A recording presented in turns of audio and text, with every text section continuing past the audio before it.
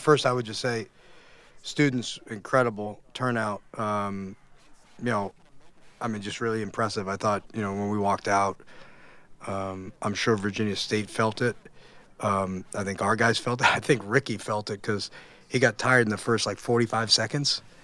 And I was kind of like, is he okay? Because he made like 2 trips up, and then the third trip he's like huffing and puffing and trailing the play. It's how they got their first basket. And I think what happens is you get, you know, kind of hyped up to play for the first time, and then you come into that environment, and it gets you to another place as a player.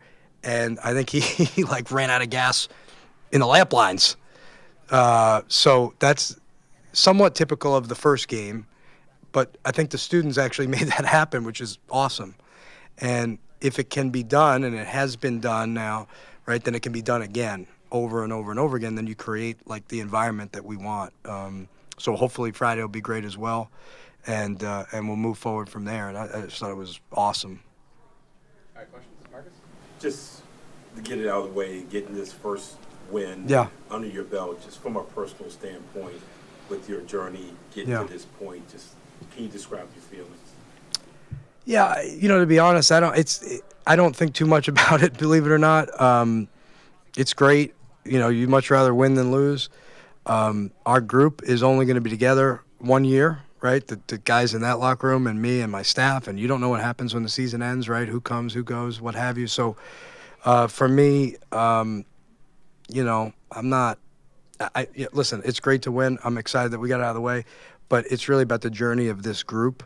And my journey hopefully will keep going on for a long time, and then we can think about that afterwards. But while we're in it, it's really about those group of guys and their experience. And Hunter and Brendan, you know, they've been dinged up during the season at times. This is really your first time seeing everyone as a cohesive unit. Is it what you imagine it would look like having a full roster? Yeah, well, I mean, obviously those guys are very, very important. And in Hunter's case, Hunter was on a minutes restriction. So it was about 16 minutes. I looked, we got 16:21, so we had him like 21 seconds over. So I might get dinged for that by Steven. But yeah, what's unfortunate is that we haven't had those guys together, those 5 guys really, Hunter, in the starting lineup in the fall. And so in a way, I'm a little like, yeah, we're not quite as far along as I thought we would be at the end of the summer, because at the end of the summer I thought, okay, we made very nice progress with those 5 guys, and then I never had them together really until this week all together. And so there's going to be, you know, the newness is there's going to be some mistakes and stuff, but certainly just not having them for the 40 practices or whatever, you know, it'll take us some time. It's going to take us time within now the next couple of weeks when, unfortunately, we got to play games while that's going on. So we got to figure out how to build some chemistry while we're playing. But those guys obviously are, I mean, I thought they were both like, you know, very good tonight. I thought BA had some uncharacteristic turnovers, but other than that, obviously he shot the ball very well. Oh, sorry. Go ahead, Dave. Go ahead, Dave. So just looking at the stat sheet, the thing that really pops out to me is Ricky Lindo plus 30. Didn't score a ton, but can you just talk about his impact on other aspects of the court? Yeah, you know, and it's on me. I'm trying to find ways to help him. I need to do a better job of that. He rebounded the heck out of the ball. Gets 10 rebounds in 25 minutes, so that's big time, right? That's one every like 1.5 minutes or whatever it is, right? So that's big time. I thought he made some really good defensive plays, blocks, steals. Had a few assists. Got to continue to help him offensively, and he's got to continue to help himself offensively. But, you know, there's not a lot of guys in our league running around with his size and athleticism. His way to impact the game with the size and athleticism that he can. He switched every pick and roll tonight, you know, 1 through 4. And those are, you know, the thing about Division II, those guys are fast. Sometimes they're a little bit smaller, but they're very fast. And you know, I thought, did a pretty good job of keeping those guys in front. 18 turnovers tonight. It was a little sloppy. Can you just talk through what you were seeing out on the court that led to the insecurities with the ball? We had 18 or 15?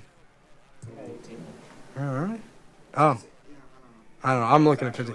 How many assists do we have? 16 on 30 field goals. Yeah, I think that's encouraging to me. Yeah, okay. Thank you. Jeez. All right. So at least we were positive. We keep attempted assists. I think I talked about that, right? So I want to look at that. I do think in the zone,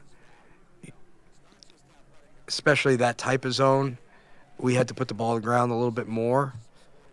But I would hope that attempted assist number is up over 30, 31, 32 would be my guess. The turnovers, yeah, I think some of them are like silly.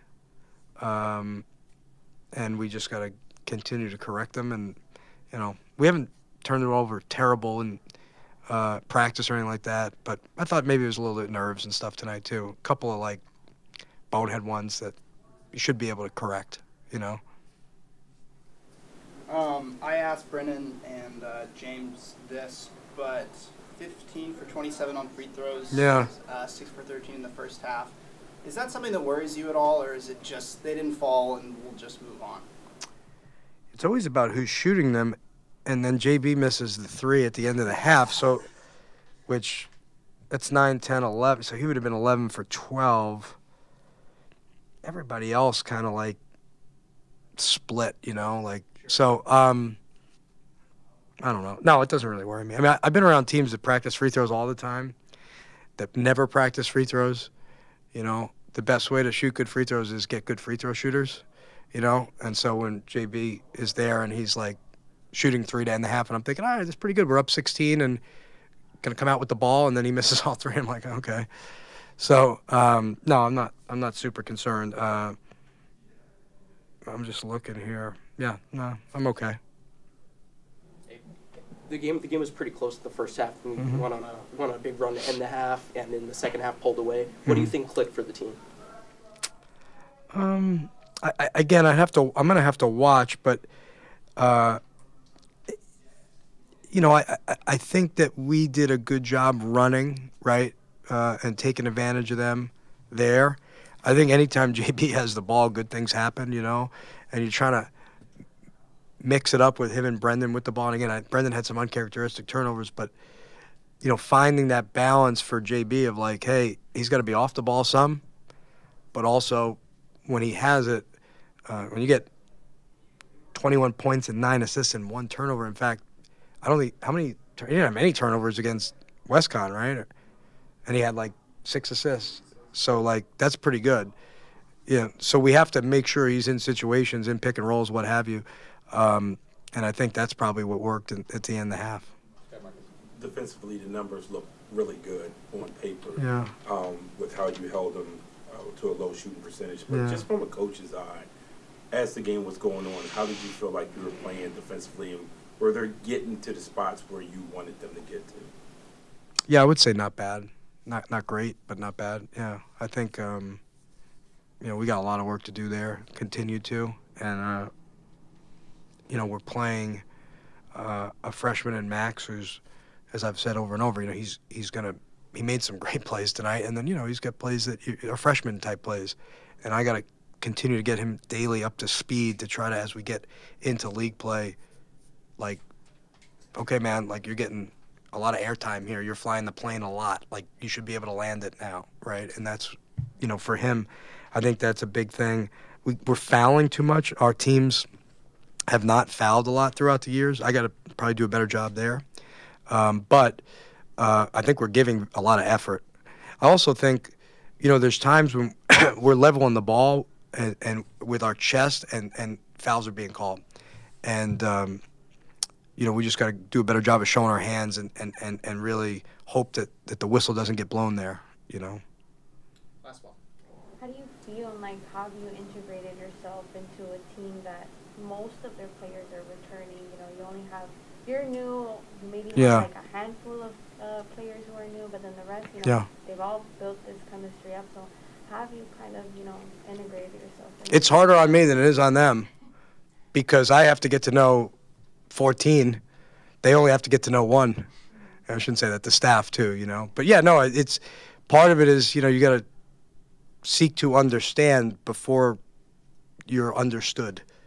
And so, you know, you get the job and you spend some time in April and May, you know, just trying to get to know both them as people and then their games as best you can before you actually get into competition. And so, it's been great. I mean, I've said this over and over, like, there's not a better – I'm very lucky that when you take your first head coaching job and you walk into a locker room, you don't know what to expect.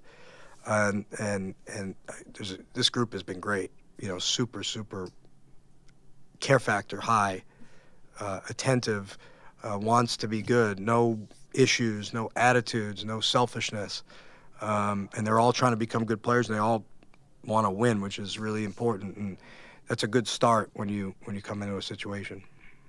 All right, thanks everybody. Thanks, guys. Thank you, Josh. Congratulations. Thank you. Thanks. Yeah, absolutely.